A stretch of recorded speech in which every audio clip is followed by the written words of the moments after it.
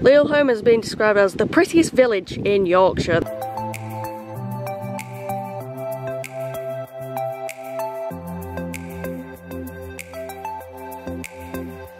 Hey everyone, Geoff Trains here and welcome to Exploring Yorkshire and the Humber by train, day 21.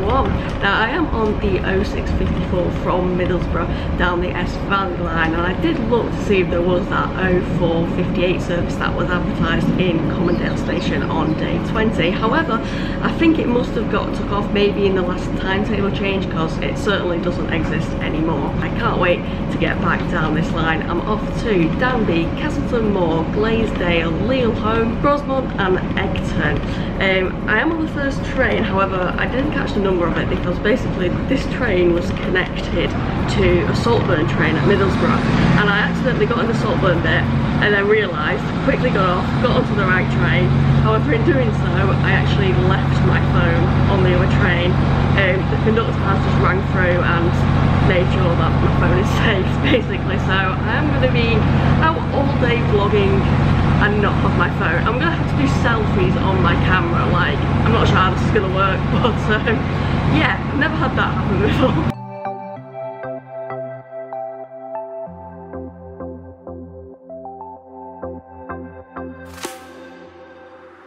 It was 156491, and that answers the question I asked on day 20 about do 158s continue on to Whitby, and yes they do, because that 156 was actually connected to a 158. You don't see that often, do you? Those two units being connected, but yeah, I will try when that comes back down later on in about 2 hours time when I get on it to get on the 158 bit.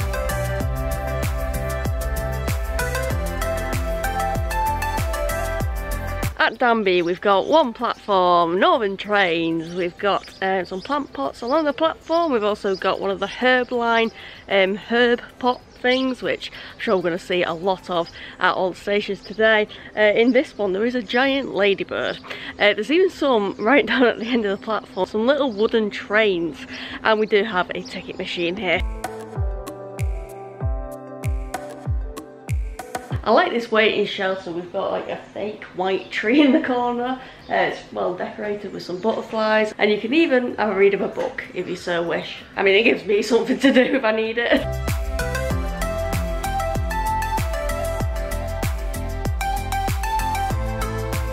I did have written down that I'd go for a walk to the River Esk. I don't think it's too far away, and I am going to try not to think about me leaving my phone on the train too much and just enjoy the day. But the irony of it, because I proper prepared for today last night, and I took loads of screenshots of maps to show me the routes I'd be taking when I visit these stations. Yeah, also my girlfriend's gonna think that I'm blanking her until 10 o'clock tonight, but not really a lot I can do about it right now.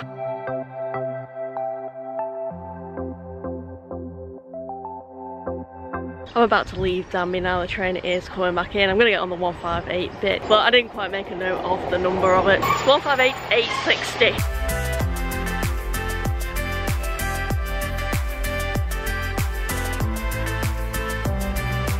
I'm at Castleton Moor. It is very sunny, which is absolutely lovely. It has got one platform and it is operated by Northern Trains.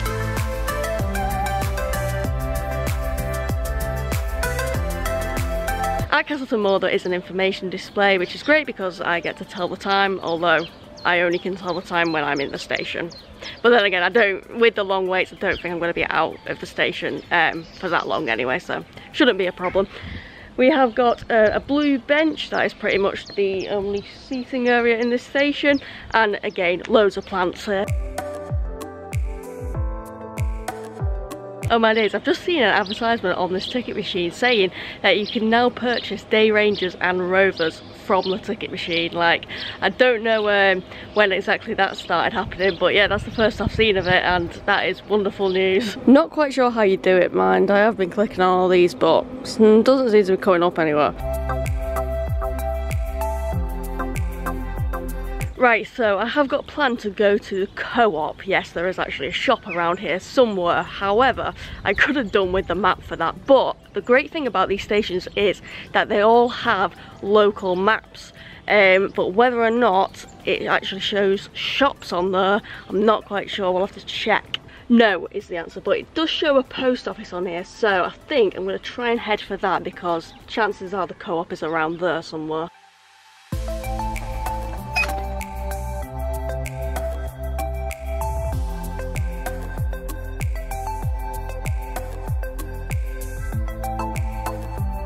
Alright, I found it. I just needed to get an extra drink just with it being so hot today.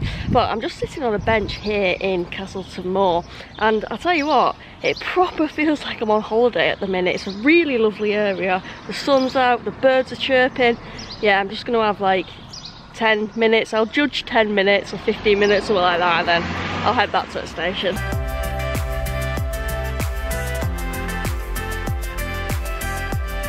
It is the same units that are going back up the line to Whitby now. I thought it would be because last time when I was on them they were terminating at Middlesbrough, so they've just turned around there and come straight back. But I am on 156491.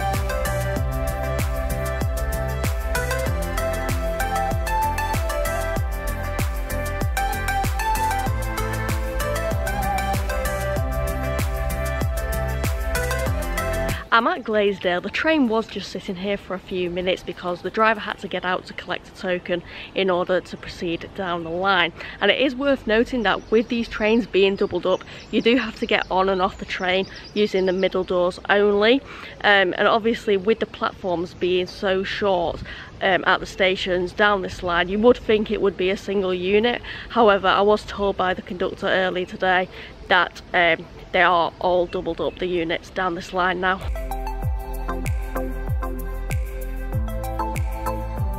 Glaisdale is the first and potentially last station along the S Valley line that I'm going to within this series that has this layout, but it is a northern station and it's got 2 platforms. And when you're at Glaisdale, you put your knickers on your head, you put your knickers on your head, you put your knickers on your head. When you're at Glaisdale, you put your knickers on your head and you shout, "Squishy babies!" Okay, this is a gorgeous looking station. We've got a waiting shelter over on platform 1, but on platform 2 there is a waiting room, and I'll tell you what, it's actually a lot cooler in the waiting room than it is out on the platform. But we've also got some absolutely stunning views of just loads of trees, which I absolutely love. And I think to get out of the station we have to cross the Barrow crossing there.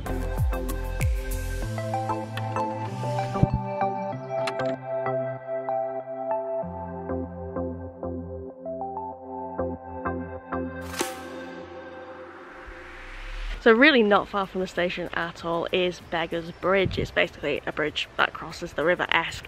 This is where I wanted to come to here and I found it with absolute ease. Also, Beggars Bridge is sometimes known as Lover's Bridge due to a legend.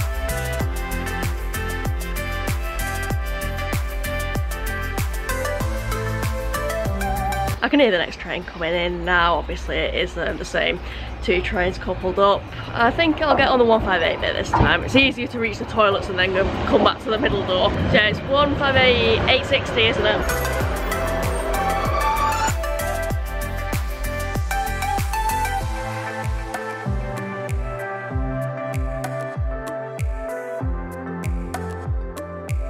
I'm at Lealholm, where I've got my second longest wait of the day. 2.5 hours I've got here, so I'm gonna go have a wander, find the river and just see if there's anywhere to chill out. But first let's have a look around the station. I was making sure there was an information display here for me to tell the time, but there is, so that's good. Also got a ticket machine, loads of plantage again down the platform. There is an indoor waiting shelter room type of thing there, however I think it's having work done to it because it is closed off. And ahead of me there's a bench that says Lealholm on it, which is lovely, and when I got off the train I just went and sat down on it. But I'm now noticing that in front of the bench there are signs saying wet paint, so I'm really hoping I don't have a blue bum right now. Okay, I don't think I do. It's hard to tell with the sunlight, to be honest, but it does have today's date on that sign as well, so yeah.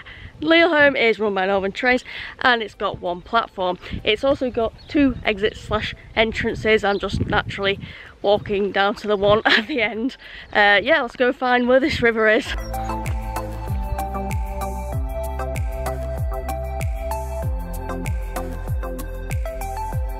There are a lot of gates down the S Valley line, let me tell you. I'm forever trying to work out how to open gates. I was just following signs for the North Yorkshire Moors National Park, but it just sort of led me back round to the main road. Should have just stuck to the main road, because I am just coming down to have a look at the River Esk, and not just look at it because I've got such a long time here. There are some benches over there, so I'm gonna go spend some time sitting on one of those.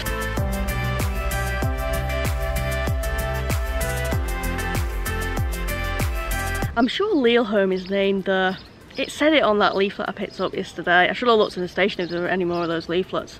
I'm sure it's like the prettiest town in Yorkshire, North Yorkshire, something like that.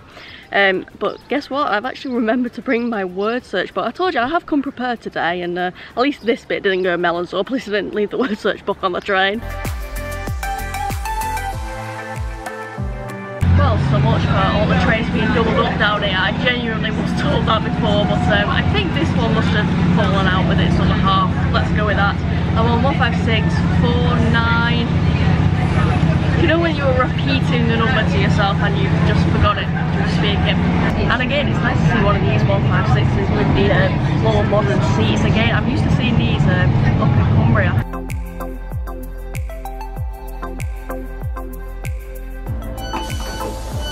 Yeah, it was 156,496, and that has brought me to Grosmont, and Grosmont is an overnight station and it's got one platform, although you might think it's got 4 platforms, but you probably won't, because the 3 platforms I'm talking about are over there, completely segregated from the station anyway. But basically the Grosmont station on the North Yorkshire Moors Railway, and that is quite a tongue twister for me, is just the...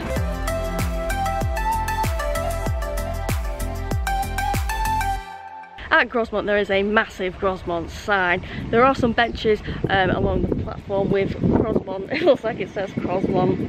Oh, do you know the train was calling it Grosmont as well? Yeah, I don't really know where I am, to be honest, but yeah, there's some benches with Grosmont written on it. I do love it when there's benches in a station with the name of the station on them. There's also a indoorsy waiting shelter.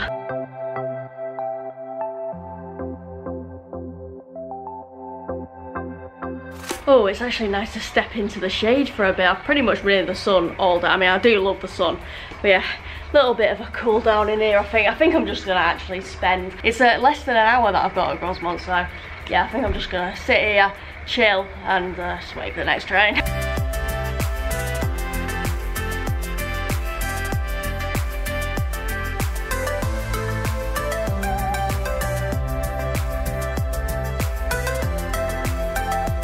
Just got off the last train of the day. It was the same train again, of course, 156,496. That's the one, and it is lovely to be able to actually press the buttons finally on these trains as well. But that train has brought me to Eggton.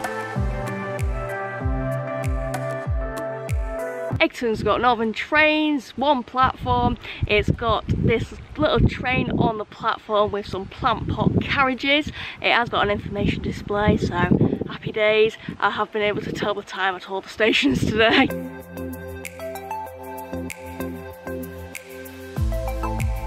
There is a clock on the station building as well. A lot of the stations down here do have station buildings, but the buildings aren't actually used for like station purposes anymore. I think most of them seem to be private residences, or as I would call them, houses. Not quite sure why I just use that term.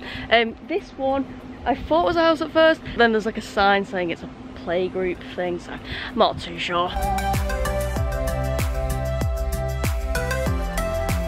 Ah, leaflets. I can finally check what it was Lealholm is referred to as. Lealholm has been described as the prettiest village in Yorkshire. There we go. Well, there's certainly no step-free access at Eggton. You do have to walk down a steppy ramp to get out of the station. I've just had a look at the local area map and I'm headed for the river.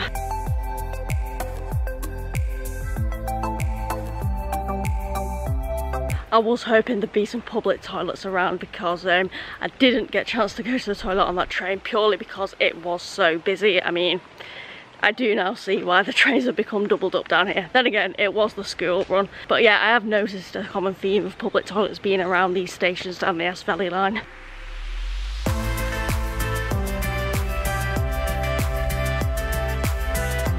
Found a path to walk along. No idea where this path is leading to. I do hear the river though. Oh yeah, literally walking right alongside the river actually. But I do actually have a 4-hour wait here at Eggton before my train back.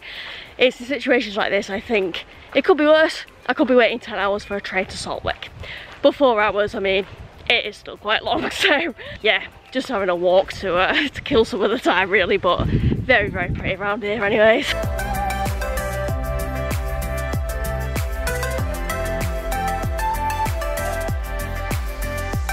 Well, the more I ride down this line, the more I fall in love with it. It's already up there as one of my highlights of the series so far, and it's also up there as one of my favourite lines to ride down in general. I cannot wait to come back down here, of course, tomorrow morning to hopefully finish off this line. And also I can't wait to get back to Middlesbrough to hopefully collect my phone. I have got a few hours left here. I think I'm just going to walk up and down this path. Thank you very much for watching everyone. Bye bye!